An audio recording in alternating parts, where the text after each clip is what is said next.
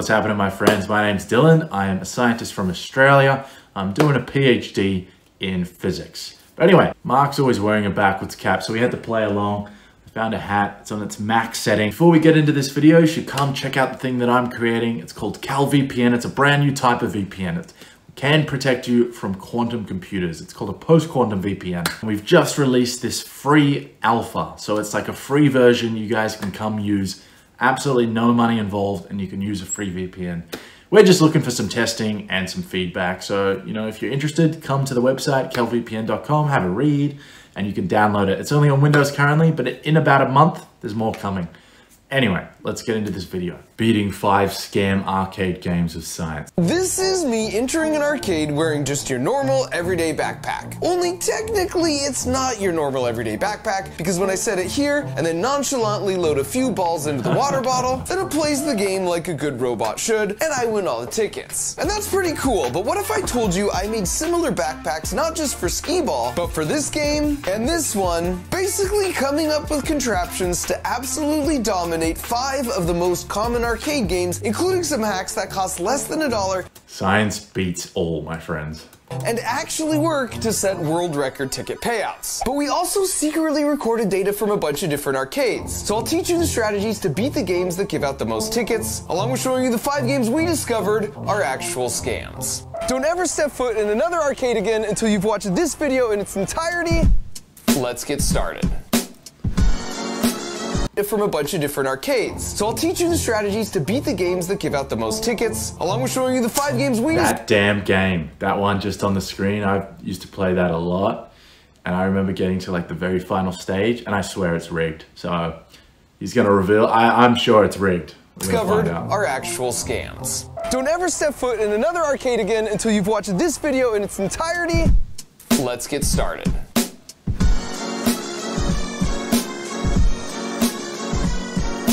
Now, admittedly, the genesis for this video came when I was using my over-engineered bowling ball that I could control just by leaning. Because I thought, what if I took that same concept and applied it to mini golf? And while that idea could be really useful for getting a good golf score,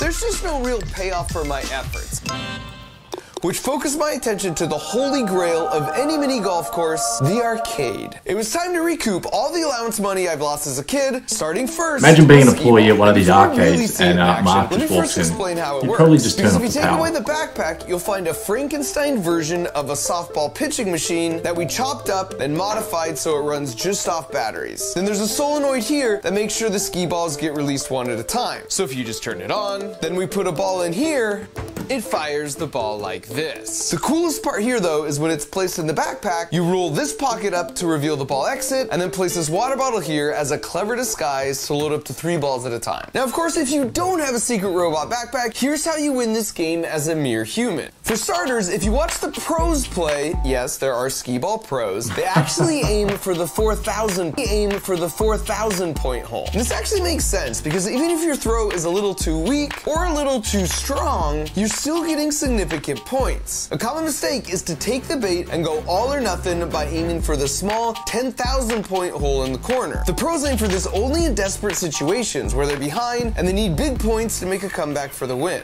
The other big tip is to brace your leg against the base of the machine in the same spot each time, and then try and only move your arm, which will make your throws more repeatable and accurate because you're reducing the variables that could lead to error. So if you want to win, just follow these tips and practice a bunch. Or you could just go with my route.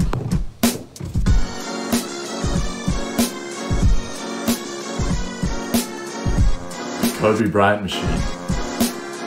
So then when you're all done dominating, or if you think one of the workers might be getting suspicious, you can just pick up the backpack at any point and walk away with a bunch of tickets on your card. Up next is one of my personal favorites, basketball. In this case, the backpack is being used just to smuggle the special mechanism inside. Because to the untrained eye, this is just a normal basketball, when in fact, it's a robot in disguise. Now, before I show you exactly how it works, you first need to understand how these games work. Just underneath each rim is an infrared laser and a detector. And then on the front of the rim... Yeah, look, engineers are cooler than scientists. I hate to break it to everyone, but we can't do stuff like this.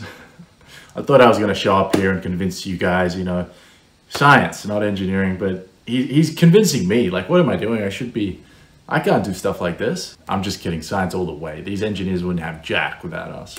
On the other side of that metal plate is a reflector. So when the laser beam shines straight forward, it bounces off the reflector, and then the sensor's like, yep, I can see the beam. So when a ball goes through the hoop, it breaks the beam, and the sensor's like, aha, I didn't see it for a second. At which point it tells the game to add 2 points to your total, because that means you must have scored. In engineering, we call this a beam break detector, and it's the exact same concept you have as a safety feature on your garage door. So if you really want to destroy the high score here, the ball needs to break the beam, then somehow get out of the way so the beam reconnects, and then come back and break the beam again over and over again as fast as possible. But if you think about it, the whole ball doesn't need to actually get out of the way, just the part in front of the beam itself. And how might you do that? Well, one way is to 3D print the bottom hemisphere of a basketball in 2 parts attached together through some linear guide rods, then add a battery, microcontroller, and servo motor so the bottom part of the shell can translate up and down. This way it would reconnect the beam and then break it over and over again and register 2 points every time that happened. Now you just need a way to grab the rim so you can hang out there while you perform these shenanigans. And if you had some pneumatic pistons connected to a mini pressure intake controlled by a solenoid valve triggered by an RF remote, then you could shoot the ball normally, and then with one push of a button, piston rods would shoot out and grab the rim, and then once mischief was managed, you trigger the remote again, and they would retract. Now if you just add another 3D printed hemisphere on top, then glue on the actual basketball skin, then when you put it all together, it would look something like this. Now if you don't happen to have a Robo Ball, here's a few tips that will help you get for this game. Now the most important thing is you never want to waste time waiting for a ball to roll down to you. And since these games normally come in pairs, just swipe your card on both games and then temporarily borrow the second set of balls. Now this should give you plenty more than you need, so just keep the balls that are the least inflated. Now you start the game and get into a rhythm where you finish your shot with one hand and then start grabbing and replacing the ball with your other hand before your first shot has even gone in. Or if the rim is close and you want to get really extreme, you can just go with a two-handed shooting strategy like this guy. But even that strategy is no match for my spherical transformer, because when I'm ready to go, I just shoot the ball with one hand and then hit the remote right as it's about to go in.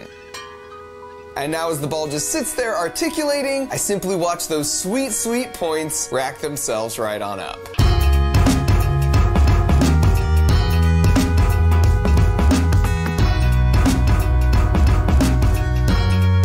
And then as soon as time's up, I just hit the remote again, and the piston rods retract. And while no one's the wiser, I've now engineered my way to a buttload of tickets and a new lifetime high score. Not bad. Next up is a real drop where you hit this button to release these ping pong balls at the right moment, and if you get all 50 ping pong balls into the buckets within the 22 seconds allotted without missing any shots, then you hit the mega jackpot. But the thing is, to get all 50 balls in before the time runs out, there's essentially no margin for human error. Which is good news for me, because robot backpacks don't make human errors. Now you notice when I walk up, I can just set the backpack down and it self-registers right in place. The trick here is we 3D printed an exact negative replica of the button housing on the game. And this piston rod that pokes through and pushes the button on the game is attached to this solenoid that's controlled by this Arduino microcontroller, and it tells it the exact timing needed to beat the game. Now if you're trying this on your own, here's what you need to know. To successfully do this in 22 seconds, you have to drop 4 balls in each bucket, except in 2 buckets, you've got to drop 5. Now dropping 5 into these 2 buckets isn't impossible, but the timing's so tight, it's really hard to pull off without them hitting the rim and bouncing out.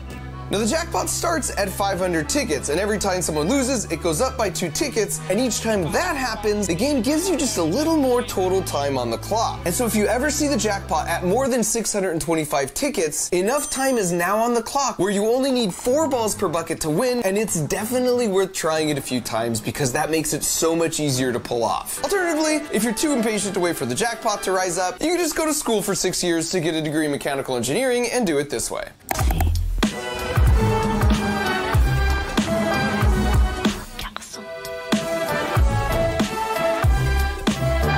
And then even as all 554 sweet, delicious tickets are being added to your account, you can just inconspicuously walk away with your backpack in tow.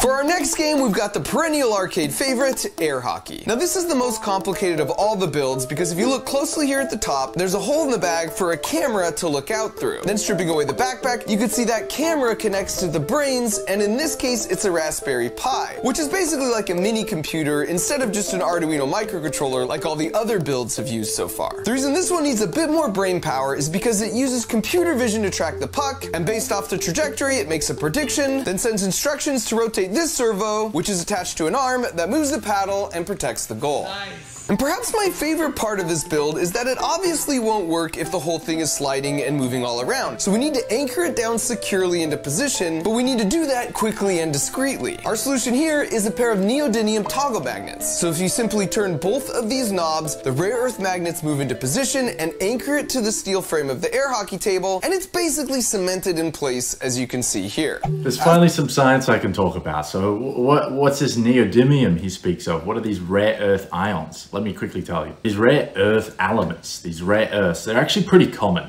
So you might be thinking, why the hell are they called rare earths then? Well, it's because of their geochemical properties, which basically means they're typically found dispersed, right? And so you don't find them in concentrated amounts. And so they're not exactly viable to mine. And that's why we call them rare earths. They have some pretty special properties, so they're actually really useful for a lot of our electronic devices and all sorts of other things. You can find them in most devices. For instance, you can actually find neodymium in your iPhone and a bunch of other rare earths. And China actually controls the world's supply of neodymium, which, has been a problem from time to time. I actually have a special relationship with neodymium because at one point I was nearly going to be doing some research looking at whether neodymium could be a good element to basically try and do some stuff in quantum computing.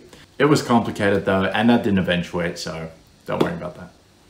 For the human strategy here, playing air hockey might seem like total chaos, but there are 4 simple tricks that will pretty much guarantee you can beat any casual player. The first is to hold the paddle like this and not like this. Doing that allows you to really whip the paddle around and gain extra speed on your shots. The second is that for your default defensive position, you want your paddle to be out here, not right up against the goal right here. That's because this cuts down the angle and you only have to move the paddle back and forth this far to protect the whole goal versus back and forth this far if you're against the edge. This is the same reason goalies will come out of the goal if there's a breakaway in soccer. Even for a bank shot, you now just have to move the paddle a small distance diagonally back like this. So your paddle should essentially always stay inside a triangle like this when you're playing defense. Now when you watch professionals play, yes, there are air hockey professionals, you will see them employ both these first 2 tips. The third trick you'll also see is they try and play for possession. You want to try and cushion your opponent's shot and gain possession of the puck so you can set up your own shot, which leads to the last tip. Mix up the straight shots and bank shots, but try and practice at least one trick shot like this one, where you hit the puck down into the corner and then when it rebounds back to you, you hit the bank shot for the win. Here's what that looks like in action. Now the real benefit of my backpack system is you can be playing your opponent, but then when you get a phone call or you have to attend to some other important matters, your goal is in safe hands.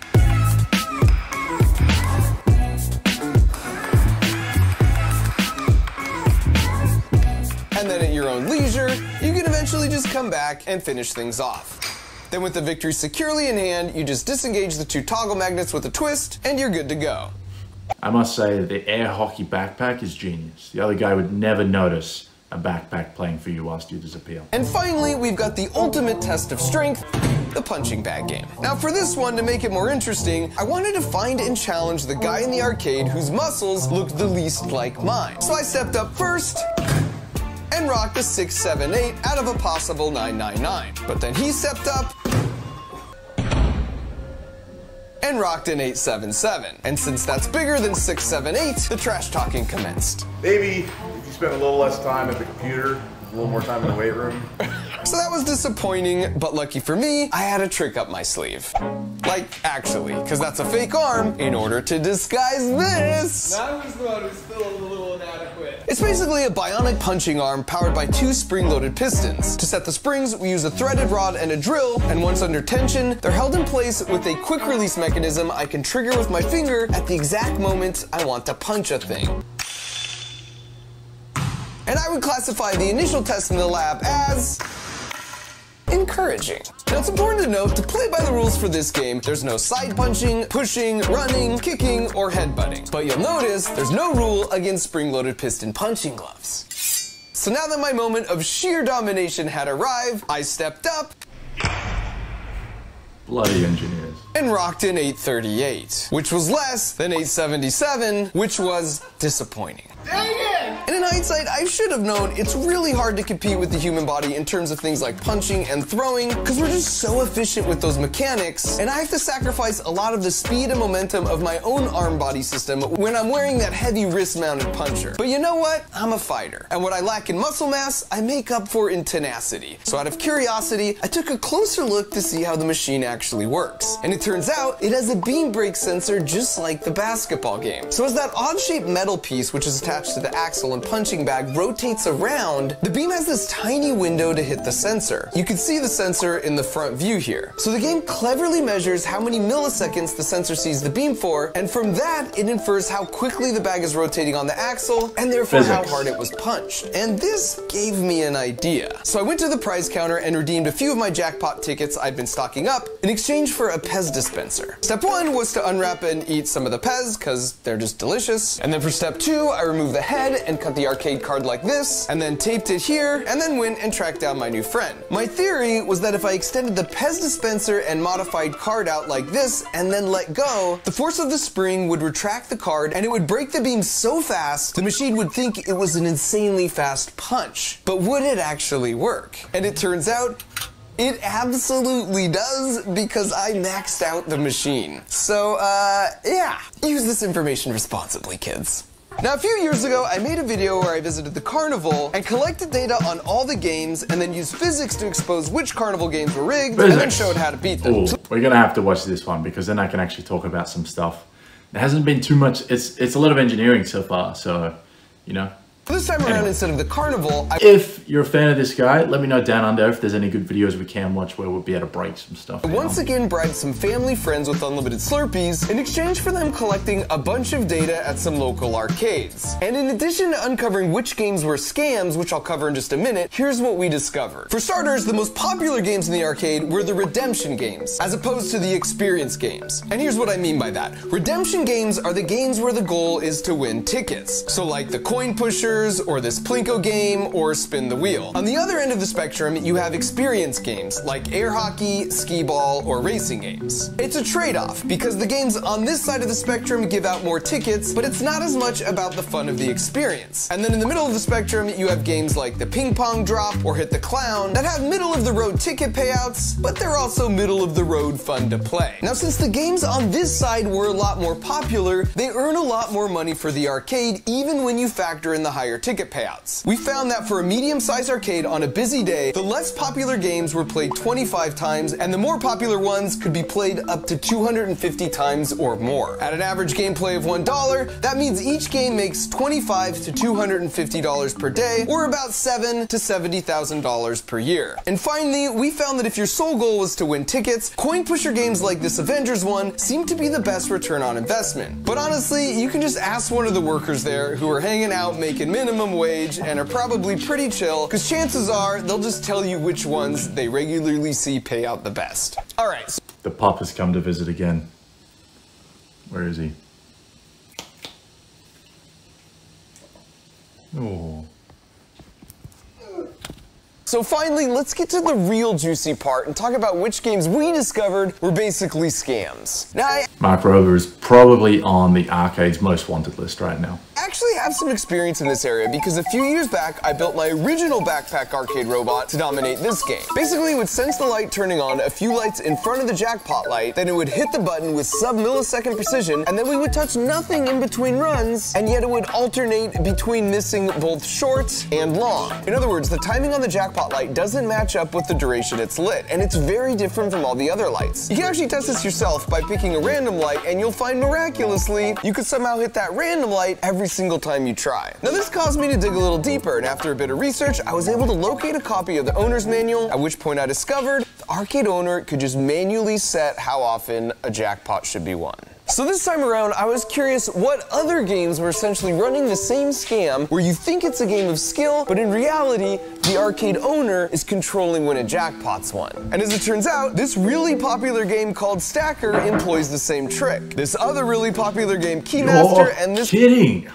Damn it! This has to be the biggest scam in the century. This is It's just not on. This Cut the Rope game are also in fact running the same scam. In all three cases, I was able to get a hold of a copy of their owner's manual, and each one has some language around how the arcade owner can specify how often a jackpot occurs. I also found many, but not all claw machines have language around how it will close with full strength, but then back off to a much weaker strength of whatever is set by the owner. For this reason, it's best to try for prizes closest to the exit hole to minimize the amount of time it's held in the... I guess arcades are casinos for children with like zero regulation. I call these games scams because they present themselves as winnable games of skill, when in reality, it's essentially a random dice roll that is heavily stacked against you. And just like at the carnival, the most lucrative games are those where people overestimate their chances of winning because they seem to get close, but they don't quite win. In gambling psychology, this is known as the near-miss effect, and it will lead to increased play of the slot machine. But this is much worse than a slot machine, because at least in that case, you know it doesn't matter how you pull the lever because it's random chance. And on top of that, those games are regulated, so there is a minimum payout required by law. So for every dollar, for example, put into a slot machine, they have to pay out at least 80 cents back to the players. But for those scam arcade games I just mentioned, the default payout rate is on average 20 cents for every dollar you spend, but a shady arcade owner could basically set that to 0, and that's especially messed up because it's primarily played by kids. So if you remember nothing else, just try and pick games that avoid any sort of digital winning element that can be rigged, because in those cases, you just never really know what your chances are. These games, however, are all great options to at least have a better sense of your actual odds of winning. I've checked the manual for all of these, and what you see is exactly what you get.